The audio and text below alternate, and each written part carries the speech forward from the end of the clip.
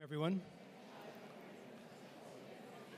to our first Forum Lecture Series in 2015. We're very honored tonight to have Douglas Cardinal with us. And tonight's event is sponsored by the founding sponsors of the Forum Lecture Series. I won't go through the list tonight because I think we need to move right into tonight's event. We're going to do things a little bit differently tonight. Mr. Cardinal is going to present a lecture and introduce you to some of his past work, but concentrating really on some of the new projects that he's been involved in. And then for the second half of the evening, Mr. Cardinal will be in conversation with Maria Cook. Maria Cook is with the Royal Architectural Institute of Canada, and she will be asking him some questions. And then we'll follow that part of the evening up with some questions opened up from the audience. So without further ado, I'd like to introduce you to Maria Cook.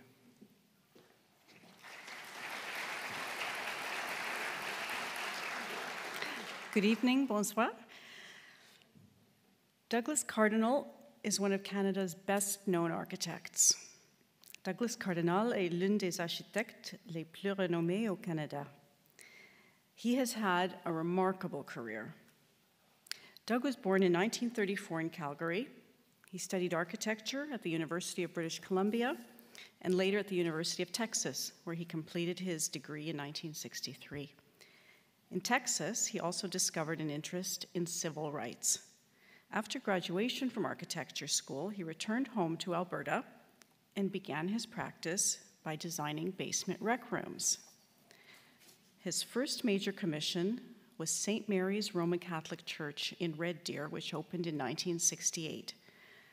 This brought him national attention. Today, he has more than 100 built projects across Canada and the United States. Some of his better-known projects include the Canadian Museum of Civilization in Gatineau, which has been renamed the Canadian Museum of History, the Museum of the American Indian in Washington, D.C., and the Cree village of Ojibougamau in northern Quebec, which won a Sustainable Design Award from UNESCO. His buildings are known for their curving forms, and to help achieve those forms, he became one of the first architects in Canada to adopt computer-assisted design. Much of Doug's work has been for First Nations communities. He has become a voice for contemporary Aboriginal identity. Both parents had European and First Nations ancestry. Douglas turned 80 last year, marking 50 years in practice. He is currently involved in changes to the Canadian Museum of History and recently did the design of a modest Aboriginal center at Carleton University. The buildings which Douglas Cardinal has designed have been acknowledged by numerous awards. His personal, passionate commitment to architecture, environmental sustainability, and Aboriginal rights have been recognized with an Order of Canada, 17 honorary doctorates, and the Gold Medal of the Royal Architectural Institute of Canada. Douglas moved to Ottawa in 1984 when he was selected to design the Museum of Civilization. We are fortunate that he stayed in Ottawa. And we are fortunate this evening that he has agreed to share his current passions and energy with us. Welcome, Doug.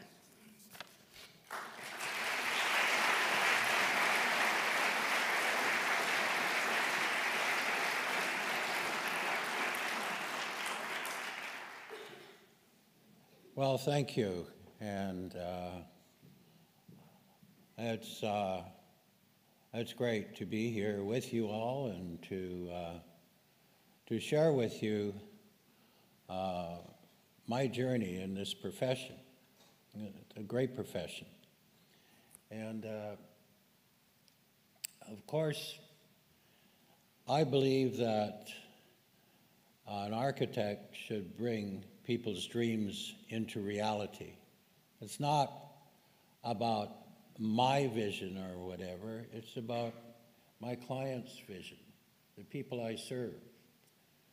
Because I believe that you bring people together and all the stakeholders of a project, and through consensus and working together, you develop a vision that speaks to their very core, that not only connects the people developing the vision, but it creates a vision to enroll all the people necessary to bring that vision into reality. So you're working with so many people in the development of the building, and I believe it's so important to bring people's vision into reality in a way that you're working directly with the people, working with the user, like bottoms-up planning from the people. And in that way, you're serving the whole society. Top-down planning, from my experience, really does not really serve the people as much as working with the people themselves, developing the vision. So, without any preconceptions, I evolve a design from the inside out, open to all possibilities. And because I believe that if architecture is created with the respect for the people and the environment, it can then raise the spirits of all those who are involved, as well as all those who enter the spaces. So, just to give an example, my first major project, I started my office in 64, 65, I was commissioned a Catholic church.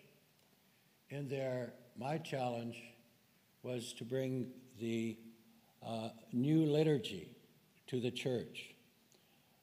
The idea that we should be caring and loving people, which is the foundation of the church. And the building I wanted to express, or Father Merckx wanted, was to express a church that says, I'm a Catholic church without a crucifix or a cross. He wanted it to explain the church in its very form, the feeling of the church. He just wanted it to make a statement in itself. And so we designed this building from the inside out. The form and everything grew out of the interior. And the challenge then was to build it within the necessary budgets. So we used a brick as a form, filled it with air and trained lightweight aggregate in 4-foot lifts. So we had the walls, as you see, up. Then came the challenge of the roof. And we used a catenary roof form, a 3-inch concrete spanning 120 feet, as you see in these slides here, with post-tensioned cables, where we post-tensioned the roof and lifted 250 tons of concrete in space. At that particular time in the design, I say I needed this form and this shape for acoustic reasons, for liturgical reasons, and it was so important to define the shape. But to define this shape, I had to have 81,000 simultaneous equations that had to close. Try to solve X, Y, and Z. The mathematicians of the day said it would take 7 in 100 years just to work out the calculations. And that's when we turned to computers. We found a computer in Chicago. It was all tubes. It was a building that was filled with tubes. And it was, and I believe, like, if you make a real commitment to make a project happen, the right people will show up, you know? When you make a very powerful statement and you present it to the world, it just seems that the universe shifts a bit because you create the possibility it can occur. And we, as human beings, are marvelous creative beings, and we can always find solutions to most difficult problems, I've found. And indeed, when I was we were actually in the process of actually building the walls. We hadn't quite solved the problems of the roof. And I remember at the time, Father Merck says, well, how can I explain this to the congregation? And I said, Father Merck, this is a spiritual act. You just have to have faith. And so we were able to do this in that way. You can see the light cannon over the altar because it symbolizes that Christ symbolized the altar, and therefore the divine light of the whole space had to emanate from the altar. So all of these things we did together spent a lot of time understanding the church from the very beginning, and we wanted to create something that expresses the church today. So that started my career. The church laid the foundation for my education, and also laid the foundation for my career, because the church has received international recognition. And it takes someone with a vision like Father Merckx and Archbishop Jordan, who wanted to, because you can't do architecture without a patron, without people. Like our art requires millions of dollars of other people's money. And so there's a sacred trust between yourself and your patron. And I had another great patron, was Dr. Henry Anderson. He wanted to develop a college in northern Alberta. And in our urban planning, they had bought the wrong site. There was a creek running sort of through Grand Prairie, but nothing was built on the other side. And so I felt that what we should do is have the college across the creek, develop the whole creek as a park, and make it truly a community college with a natural setting. And we did that. As you can see in one of the slides, it opens into a park, but on the other side is the community.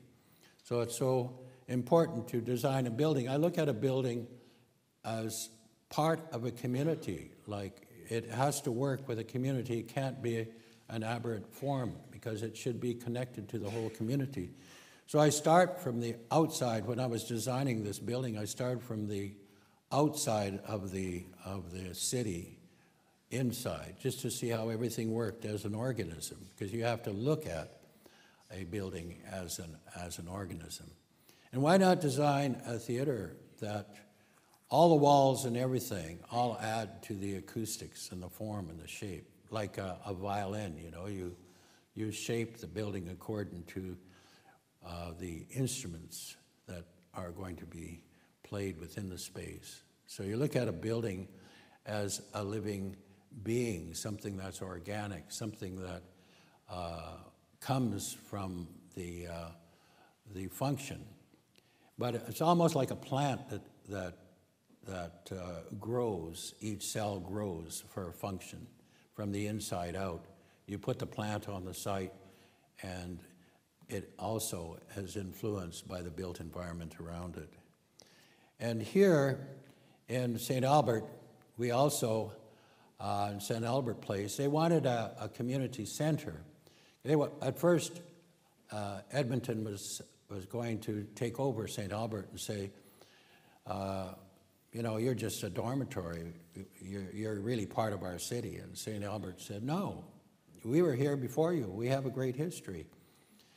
And Edmonton said, well, you don't have even a center. So the whole community got together, and they wanted a city hall, a museum, performing arts, arts and crafts, and library, and everything to identify them as a city in its own separate form. And they all got together and set up a series of committees. And we worked with all these committees, and we had to work within an absolute budget of so many dollars, so many cents, because it was a plebiscite.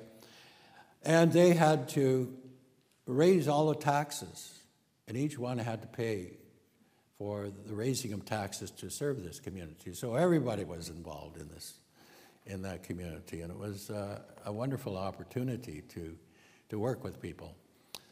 The challenges in this was it was like right on the river, next to the river, and so that's where they wanted the building. Well, it was a challenge in itself because there was an underground river right where they wanted it. So we had to put a whole bunch of piles down like a pincushion all over, and then put a huge concrete slab on it like a raft, so the whole building wouldn't float down the river.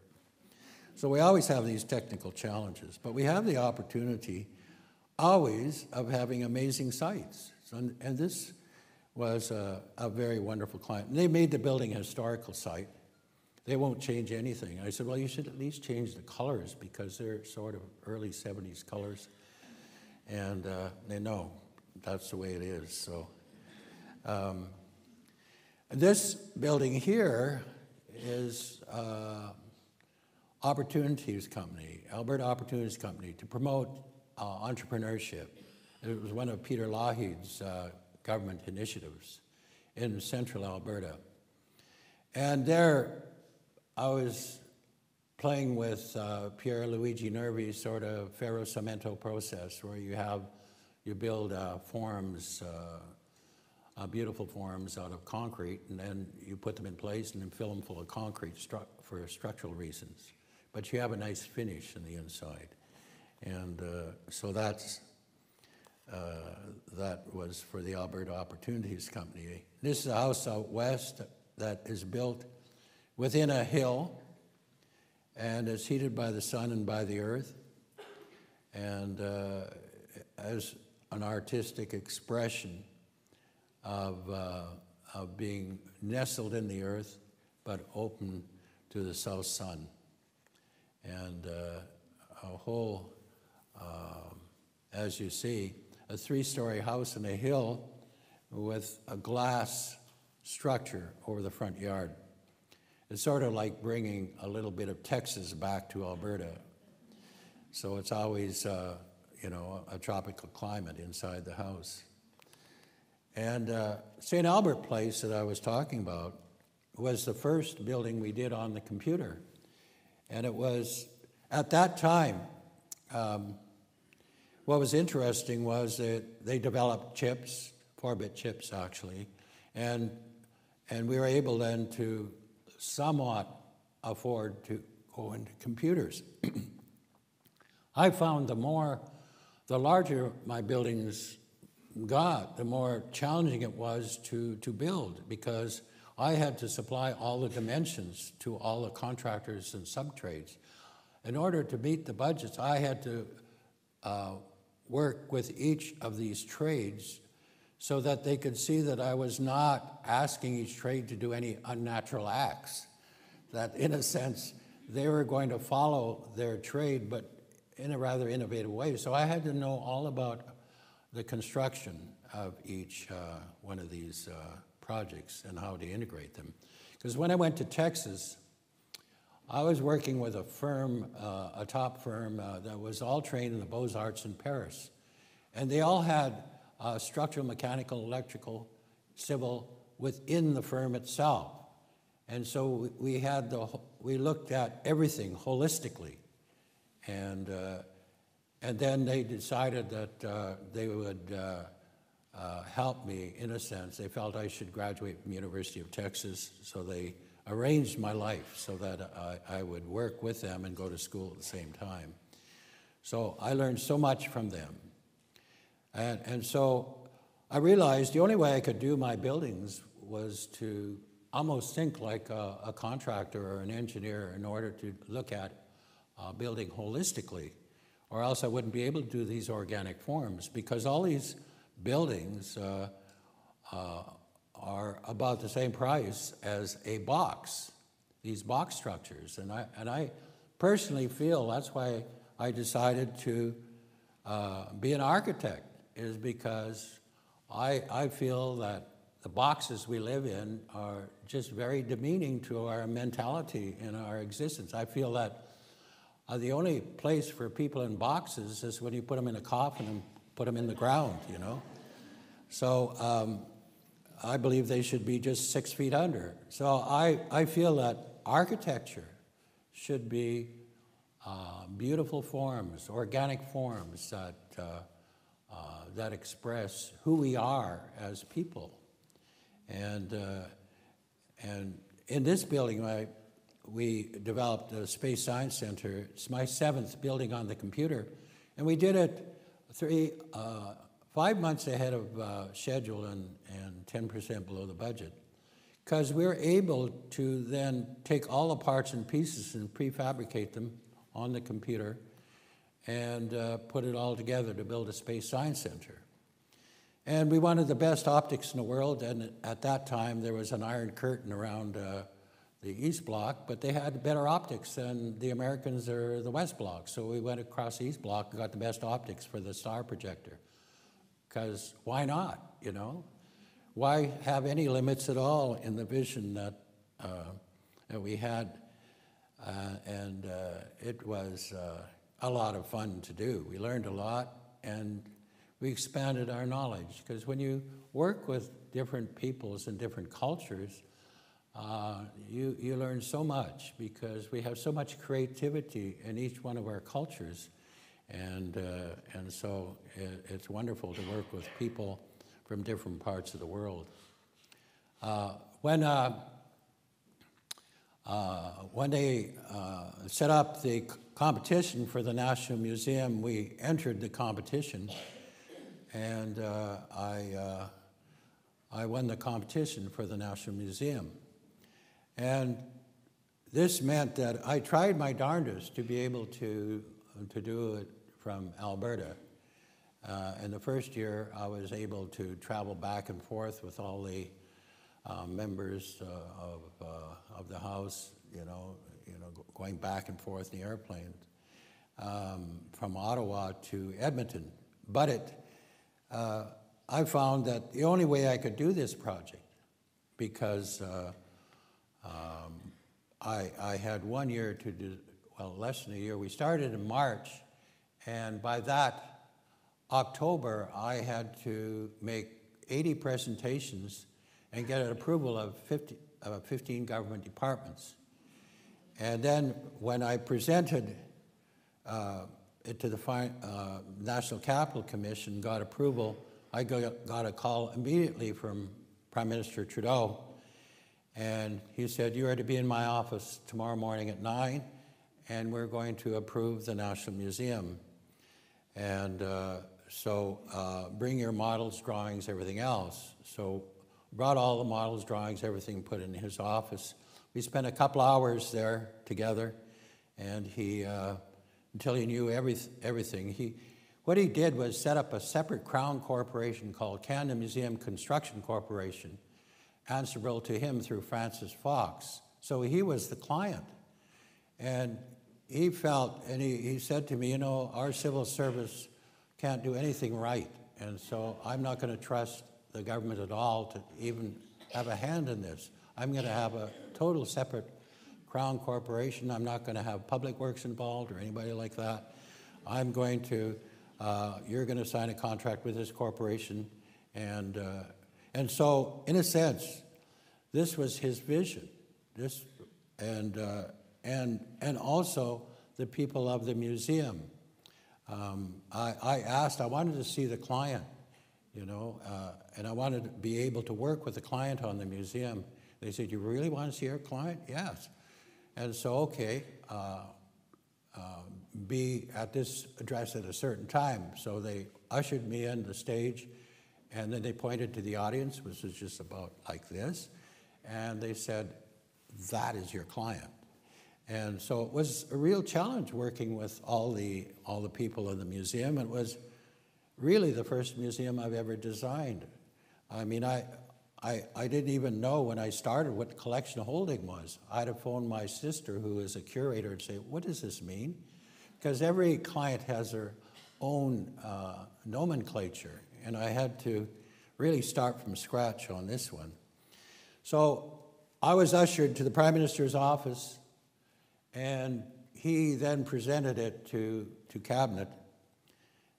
he brought in the cabinet, and he said, "Isn't that great? Isn't that wonderful?" "Yes, Prime Minister."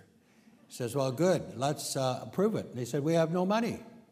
We haven't budgeted for this." And he said, "I've been thinking this over. This is a time when there was a Cold War with Russia." And he says, "Russia is only a threat to themselves. They're not a threat to anybody else." He says, "I'm going to take a frigate from the Minister of Defense budget and put it on the Ottawa River, and that's going to be the National Museum." And there was a long argument.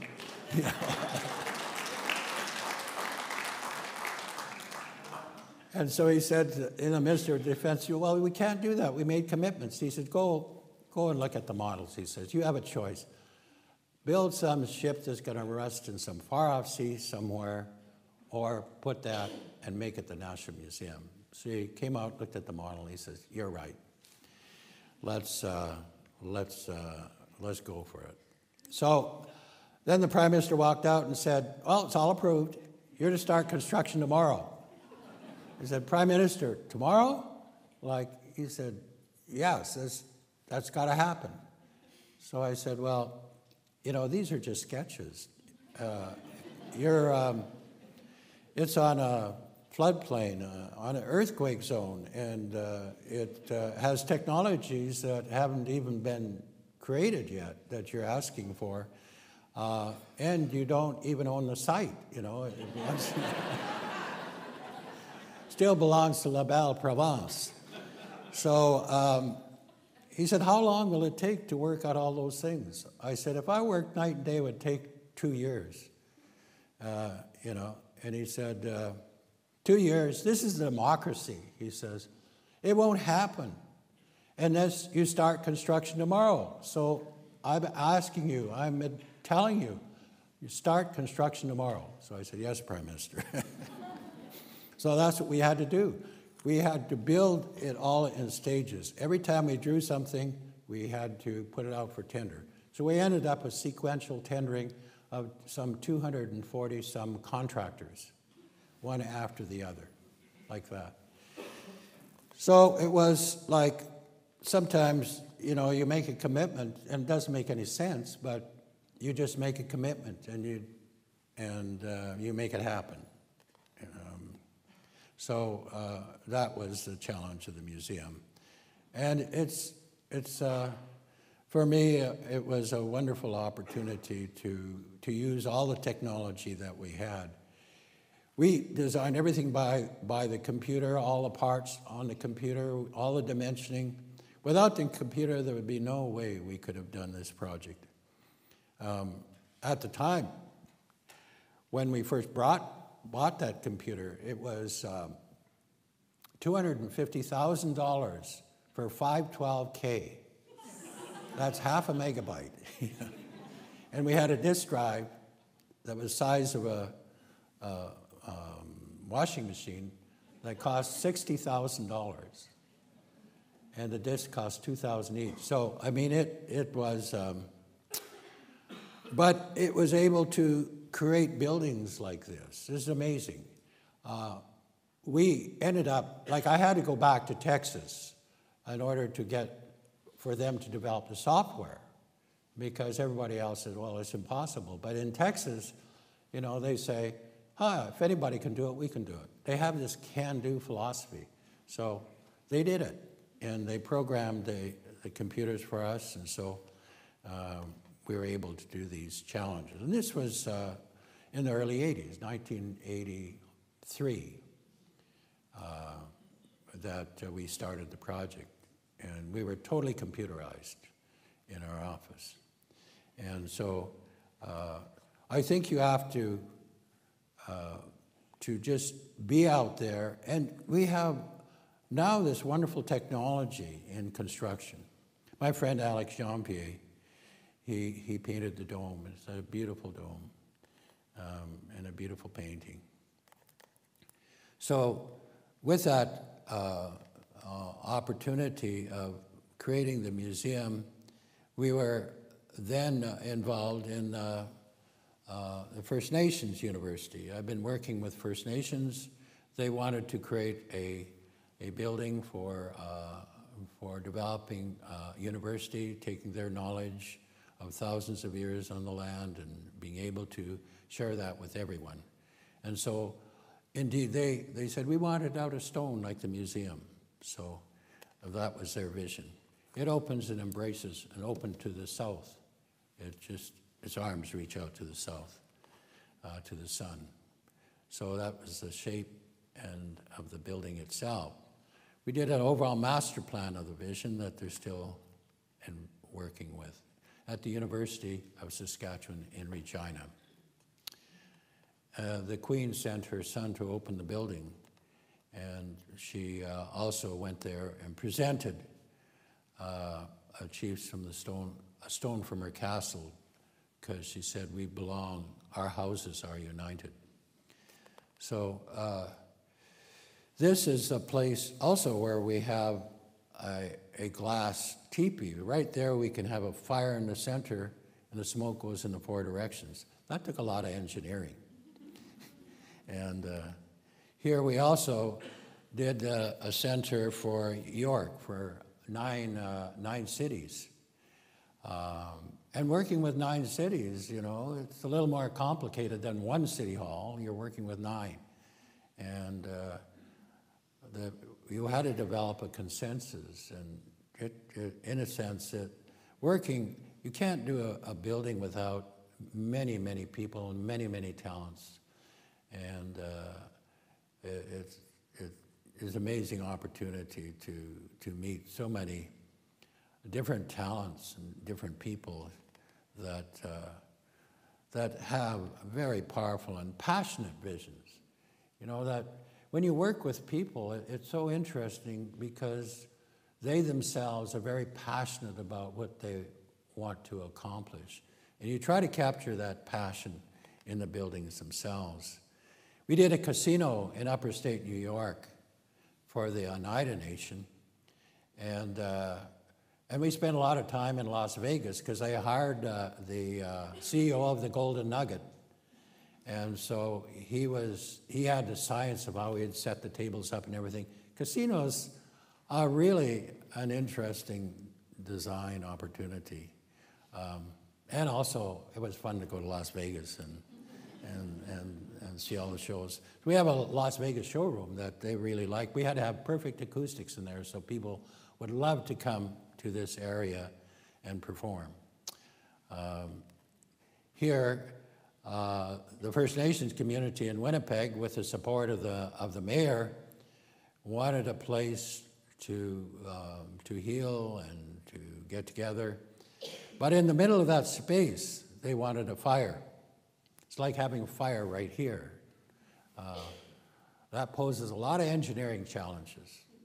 And at the opening, we had a great fire, and it was rising, and they made it higher and higher, and I thought, oh my goodness. But smoke went out in 4 directions. The engineers were sitting there, and I went, wow, you guys, you really did a great job. Because it takes a lot of talent to be able to be entirely creative like that. But we can go to the moon and back. How come we're sitting around building these boxes, you know? I mean, we have so much ability and so much talent, so much creativity. And also we can, you know, now take our computer drawings and whatever and send them to printers, and they can print our models in 3D. I mean, that is amazing, you know? Here we had the opportunity of doing a whole village. This community that we were working with in northern Quebec, with Oshubugamu, who were James Cree people, that's my client. All 500 people. They were totally involved in every aspect. The children, everybody. And our job was to bring their vision into reality. And so it was important to be able to listen to them and bring the vision back, but say to them, we want you to evolve the vision to suit you. You have to be involved in this evolution of criticism and change, because we still are operating from our own perspective, and we want you to tell us how to improve it through criticism and change. Sometimes people don't know what they want, but they know what they don't want. And that's valuable information that you should address. So we did it exactly the way they wanted it, in every detail. And they won a United Nations Award as the Village of the Future and featured in Hanover, Germany at Expo 2000. So that in itself was an opportunity to learn more about cultures that have been there for thousands of years. And then just last year we finished their cultural center, which is a building that not only houses their artifacts and their museum, but also brings back their language and their ceremonies. And so it's an opportunity to lay a foundation of renewal and bringing back into the world another culture that was based on this land, of which we all can benefit from, knowledge and learning from other people. And so this is all out of wood and of northern wood that is an amazing product, because we can use cross-laminated timber now to create wonderful buildings out of wood that are almost any shape that we can imagine. In this community in Michigan, they were Ottawa Indian people, actually from this area, but they ended up in Michigan. And the first thing they wanted for their whole community was a turtle. And I go, okay, we'll design a turtle, which they called, would be the center of their community. And it would have the 13 plates on its back, which would be the power of women, and 13 columns on the inside, all carved because they were a matriarchal society. But we put it all together in a structure here, a geodesic structure here in Ottawa, a tridetic structure. And we brought it all there, and they put it all together themselves. And they won a Best Building Award in Michigan. So this was the efforts of those people. We won an international competition for the National Museum, the American Indian in Washington. And there I met with First Nations people from all over the Americas. And we got together in Washington, and this was their vision. And of course, our job, again, was to bring their vision into reality. So, so we worked with cultures from all over the Americas, and it was quite an experience. And to be able to pull it all together, and also work with the people in Washington, because this was the last site on the mall in Washington. And so one had to develop this building that was in harmony with all the buildings on the mall. But the first building to the left, as you look from the Capitol, with the Washington Monument at the end. So it's the first building that addresses the Capitol. So it was very important that it respect the Capitol, but have its own unique expression. So this balance between its own unique expression as a piece of sculpture on the mall, which is neoclassical. But neoclassical, always, those forms were the original forms of nature for the Greeks. And this building is the original form of nature from the Americas. So, well, it worked together. And that's the kind of building they wanted, unanimous approval for this design of the building in front of the Capitol. A very important adventure. So recently we just did, for the University of Carleton, a center for the indigenous people, which is more organic and more natural and a more nurturing space. following the culture of the Anishinaabe peoples, the peoples here. They were always into caring and sharing and loving and being able to develop harmony with each other and harmony with their environment. We wanted this place to be reminiscent, because I feel that architecture should be a physical manifestation of where we're at a higher plane. You know, it should be art. It shouldn't be just mere shelter. Architecture has always been firmness, commodity, and delight, as Vitruvius said a few thousand years ago, that architecture should be delightful. And we need delight, and we need beauty in the world. And no space and time as human beings, with all the intelligence we have, we've never produced such ugliness in our urban environments. If you want to look for beauty, go look at the buildings of the past. But in the present, most of what we build is very ugly. And so I feel it's important, whatever we do, to build beauty and harmony. Here we developed a house for northern people, and the Chinese community saw this house, and there it is, built in China, in northern China. And we hope sometime we'll be able to build these facilities here in Canada. We also designed a hospital in Sioux Lookout, where we had some 30 communities the size of Germany that this hospital served. So Doya and I went to each one of these communities, and we found out what their needs were and developed the hospital around their needs that combines indigenous medicine and Western medicine. So we have the ceremonies of the healers and traditions of thousands of years next to operating rooms and the latest technology.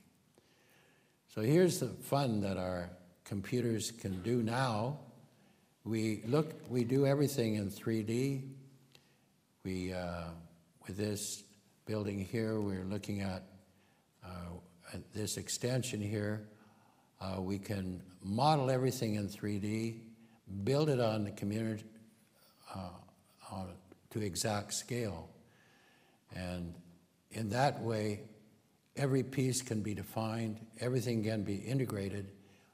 And so we build it virtually on the computer and then in reality on the site. So this is the technology. This is the center we did for the First Nations, for the women. The theme of this was the power of water symbolizes the power of woman, and this is very important in the development of this design. Right now, I'm also working on William Commanda's vision, actually have been for 30 years, where at first we started when I came to Ottawa to do the museum. The first thing we had to do is change the nation's capital, concept of the nation's capital, because we had Parliament facing one way with its back to the Ottawa River, and Hull facing the other way with its back to the Ottawa River. And in here, we wanted to create a circle joining the Francophone community with the Anglophone community, and also that green space there with the First Nations. So we'd have the three founding cultures here in this circle, which is the foundation of how Canada was developed. The agreement between the First Nations and the French and the English in a circle. And Prime Minister Trudeau wanted a museum on the Hull side of the circle, and Prime Minister Mulroney developed a circle, Confederation Boulevard. And so there's always been a plan to have the First Nations be represented on these islands. And because these islands were their spiritual center for the First Nations. Of all the First Nations, Anishinaabe people from the Atlantic to the Rocky Mountains and south, Ottawa was always the capital. And that's why Queen Victoria chose Ottawa. And we had these magnificent falls that were industrialized. But now, since the industry is over, we can open that up for everyone in Canada to enjoy again. So this gives you the center of where the First Nations feel they would like their presence in the nation's capital. Right now, there is no presence of First Nations. We have all the other embassies around the country, but no presence. And this is what they believe should be their presence here in Ottawa with the development of the islands. And this is worked out from the last, actually we started this when I started the museum. Gene Piggott, who is head of the National Capital Commission, was the one that said, these are the place for the First Nations in our nation's capital. And Marcel Baudry, head of the National Capital Commission, later on made this a priority. However, it still hasn't happened, but it will, because we have that tradition of these three founding nations that created Canada. These are some of my projects that I'm working with now. I can actually have more opportunities, stretch the materials more, be able to use the latest software. We combine Revit and Rhino together in order to create these structures. Here this is the legacy project for Peter McKinnon, who's the president of the University of Saskatchewan in Saskatoon. He wanted this building as his legacy project. And so this is a very sculptural building in the heart of the campus. And it is a symbol of being in harmony with the earth and with each other, a strong sculpture. But as you see, it's every part of the building we've put on the computer. Every part of it, every steel member, every duct, every light fixture and everything is all part of the structure and part of the design. And yet we can look at the whole design and see how the light works with it, how the interiors work, because we have a virtual building all on the computer with all the lighting and everything else. We can ask the computer, okay, what is the lighting in December the 21st? And it will show that. We can look at every detail inside and out. And that is what is amazing about the technology now. I'm so excited about the next phase of architecture, where we all are working now and sharing ideas together. We can have consultants anywhere in the world that can hook into our system, and we can work together and create buildings like the one we're doing in Saskatchewan. Now, we have a camera on the site, and from our office, we can see what's happening. They can wave to us on the computer, and we can communicate and talk to them and build everything in 3D. I feel it is such an exciting time, and I feel at 80, I'm very lucky to be totally involved in this profession, and I'm just having a lot of fun with my team in carrying out these ideas. So thank you very much.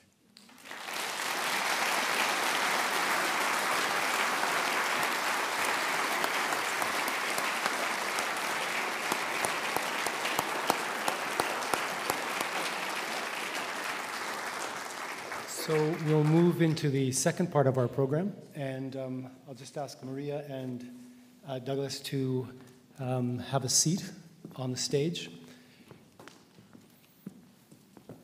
And Maria has prepared some questions for Doug. and he's had a chance to have a look at them, so there won't be any big surprises, I hope. Maybe in the answers, we'll have some surprises. And then following this, we will open the floor up for questions. Well, I think that was a really marvelous presentation, Doug, and you covered a lot of ground. You touched on the development of the islands, which is a new proposal to develop Chaudière and Albert Islands and the shoreline along the Gatineau riverfront. A lot of people are very excited about this proposal. It's for mixed-use buildings, condominiums, public space. You have expressed reservations. Why? Well, I feel those islands should not be private. It should be open to the public. And those islands are very special because they're an extremely sacred site for all the Anishinaabe peoples and all the peoples that they traded with as well. And the problem that I saw when I first came here in this capital, that even Parliament or even the City Hall Hull didn't address the river. They turned their backs on the river. You have such a marvelous asset with the river flowing through the capital here, and it's not really being used. And those islands in the river is so important for all the people of Canada to enjoy, not just a gated development of 2,000 people and high-rises and everything all packed on those islands. It should have... It's a beautiful natural phenomenon. Those falls were only second to Niagara Falls.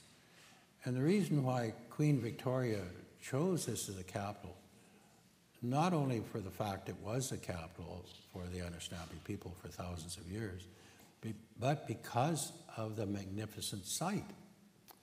And so one should take advantage of the river, and everybody should experience those falls because they're rather magical. The people would come here for many years and give offerings to the falls, which would flow into a great kettle, and the mist would come out of that great kettle. It was almost like a sacred pipe, and so the people felt this was a special power center, and it is a power center. So we should bring that back, and then not kill the eels and the sturgeon and everything like that. We're killing off these species by having that dam, and now that industry is gone. We're going from an industrial society to an information society. Well, then we can not build a bunch of condos like on the shoreline of Toronto, which destroys that shoreline. But and where you're separated from the lakes. But here, we should develop all that area for all the public. It could be our own beautiful little Stanley Park right in the middle of the Ottawa River, where we all can enjoy it. You've touched on the significance to First Nations people, to the importance of this remaining public space. What is the urban design argument? Why shouldn't this be a place for this kind of development? Well, if you put 2,000 people on there, a high-rise and everything, what about the parking? What about how do you access it? We're already polluting the river more than we should. We have to clean up that river. So I think that what we should do at the capital here set an example, because it doesn't make any sense in urban planning to put condos on that site in the center of that island there, next to those beautiful falls there. And the reason why people don't appreciate those falls is that nobody was able to see them. They were all shut off. You wouldn't be able to approach the site because it belonged to Domtar. Mm-hmm. And it would be like fencing off Niagara Falls and saying you don't get to see that site because it's an industrial site. Well, people just love just to come there and experience those falls. And those falls and those islands should be given back to the people, not for private development. It should be given back to the people. Okay. And it doesn't make any urban sense whatsoever to provide that many people on those islands. You had mentioned Confederation Boulevard as an idea of the joining of the First Nations, the French and the English. Yeah. How is that connected to the islands and the landscape there? Well, we created that circle. I was very much part of that, working with the National Capital Commission, where this country was formed by the English and the French and the First Nations. And to have them together in a circle, working together, where each group makes their contribution with their culture to all the people in Canada and all the people that have come here from other cultures to participate in this great experience of living in peace and harmony together. This can be an example to the rest of the world, because the land itself, for people that have lived here thousands of years in peace, that was their culture. They embraced everybody who came and said, welcome to our land, and we'll share the land with you. And treaties were formed, and agreements were made. And yes, those agreements were broken, but now the people have the opportunity of being able to defend their rights in the interests of all Canadians. And you have filed you filed an appeal at the Ontario Municipal Board. Yes, on behalf of the people that want that site to be a First Nations site on the circle. After all this land is unceded First Nations territory, Algonquin territory, by law. By the treaties, this land was unceded. Okay, they shared this land with everybody else in Ottawa and Hull. How about letting them have at least their sacred islands back so that they could be properly represented in our nation's capital?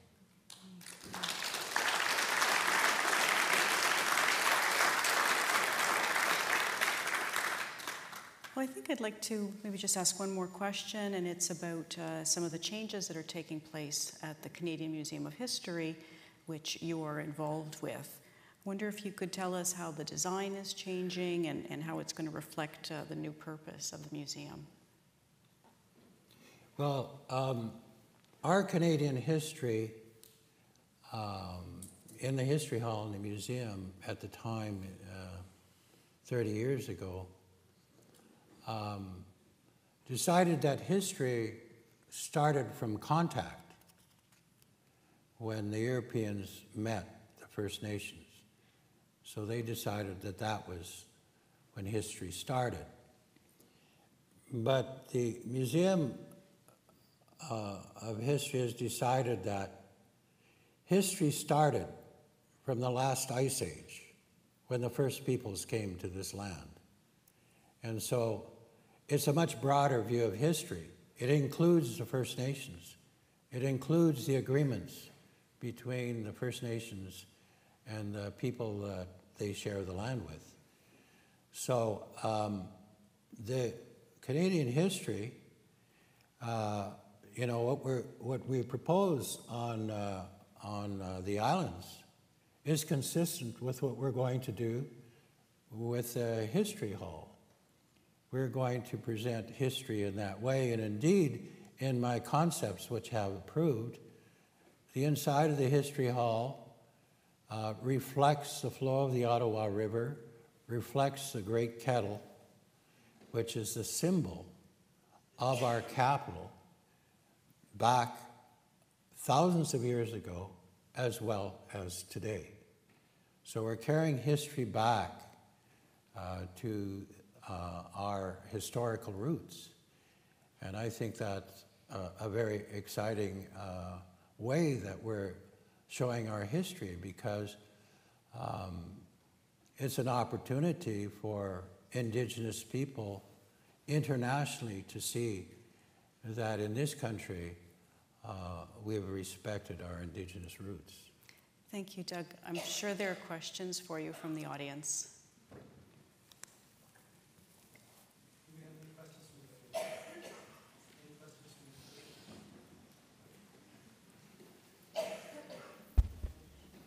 Wow. I think I have an important question. I've worked with architects earlier on, and there's architecture students here and obviously architecture faculty. Now, there was a presentation a year or two ago, a young group from out west, and they'd won a competition and built a Children Aid Society building, which was stunning. And they'd won the competition on price. They built it under budget. And then the client freaked out because it was so gorgeous. So I'd like you to address the fact that you seem to build gorgeous buildings at the same price as boxes. So conceptually, what's the issue?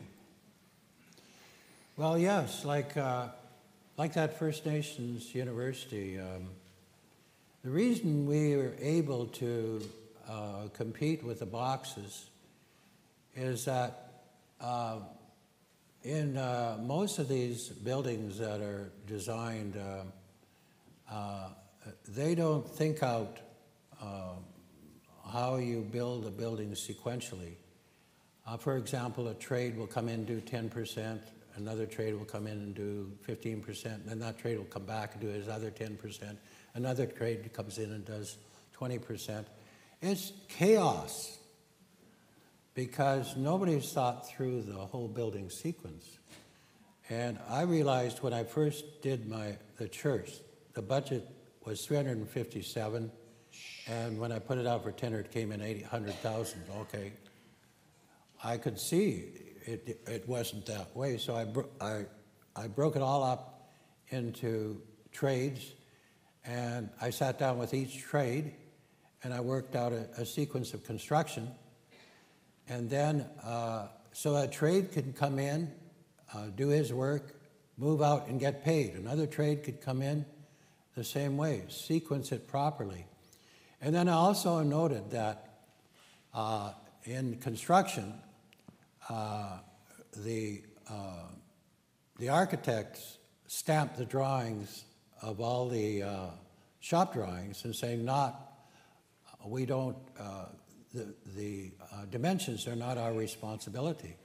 They're the responsibility of the general contractor.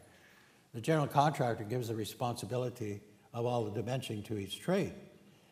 So then what happens when they put in their shop drawings, you get a whole new set of drawings that are totally uncoordinated, and all the dimensions and everything are all different. So then you start building a building like that. Absolute chaos. So, so we did on the computer was sequence the construction, and we took the responsibility of providing all the dimensions for everything, even the glass and everything, because our computers can develop our drawings within 15 decimal places. Well, give that information to all the contractors, for heaven's sake.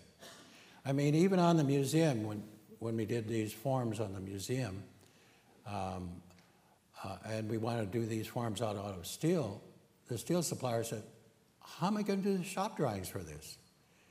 So then finally we said, easy, we're going to give you all the dimensions. And we gave them all the dimensions so that they could do that. So on our First Nations university, designed by ourselves with PCL as contractors, our price was $200 a square foot for that very sculptural stone building. Next to it was an ugly box, which was, of course, all chaos, which is so traditional, the way things are built, and it cost $212.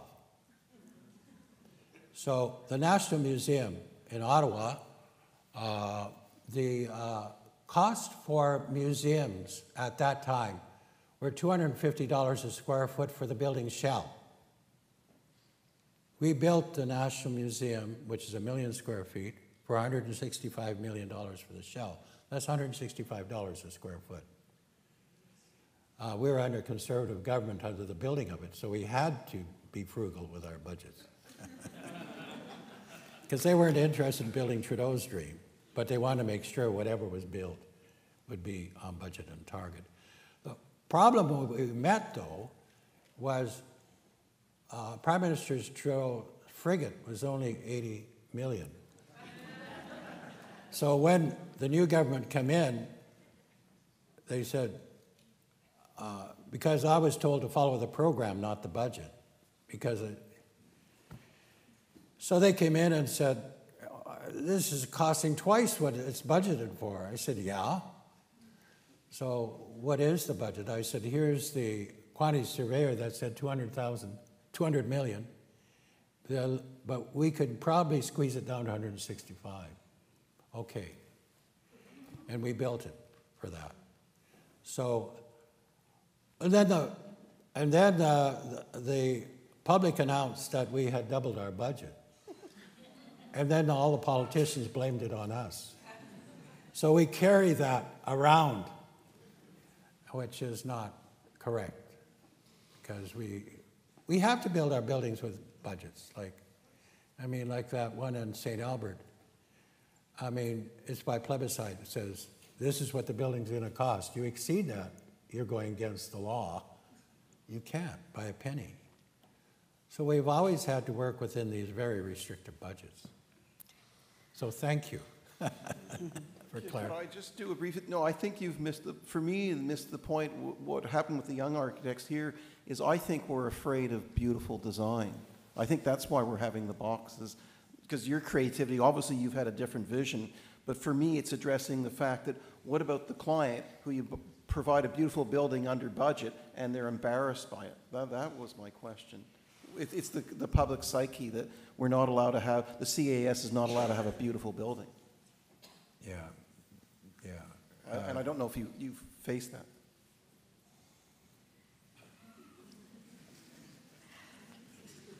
What do I say?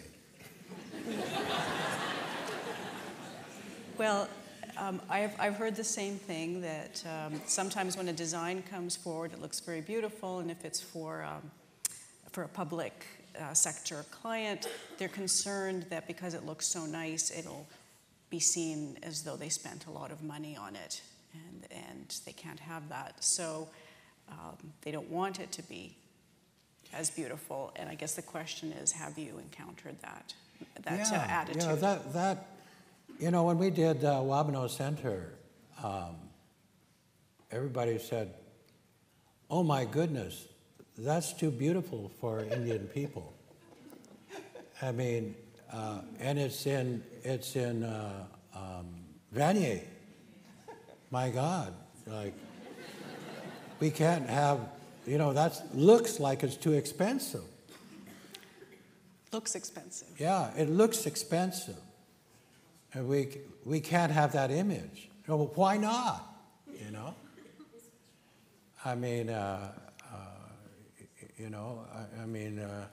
yes, it may look expensive, but I mean, isn't that what we want? We go to Winners or these places because we want really nice design for less. Yeah. Okay. I mean, where are we at thinking that, we should look like we're cheap, look like we don't care about design in our buildings, yet look at the clothes we wear, look at the cars we buy, look at everything else, look at the art. we've got to understand that our buildings should be art. And we should look at a building and just say, you know, I mean, they used to do that up till the 30s. Look at the beautiful buildings, you know, Art Deco, Art Nouveau. And what happened after Art Deco? I think that, you know, since the 30s, we haven't been really doing architecture. We've been doing boxes. I think we have time for one more question. For so many of your buildings, you had such sculptural forms, which were very innovative, and you've talked a lot about how you used computers to do the drawings. And I'm wondering, could you comment on how you'd worked with the trades to convince them to build it when these were things they weren't used to building, and these shapes were shapes that they weren't used to creating? And I mean, how to convince the trades? Mm-hmm. how did you get them to build things? Did they say to you, you can't build that? And you had to work around that to get it built. Did you run into problems with these curved surfaces and them saying, well, we can't insulate that because the insulation comes in flat panels or something like that? Did you encounter that with your designs? The thing that I encountered with the trades is, like, thank God, we're so sick and tired of building boxes.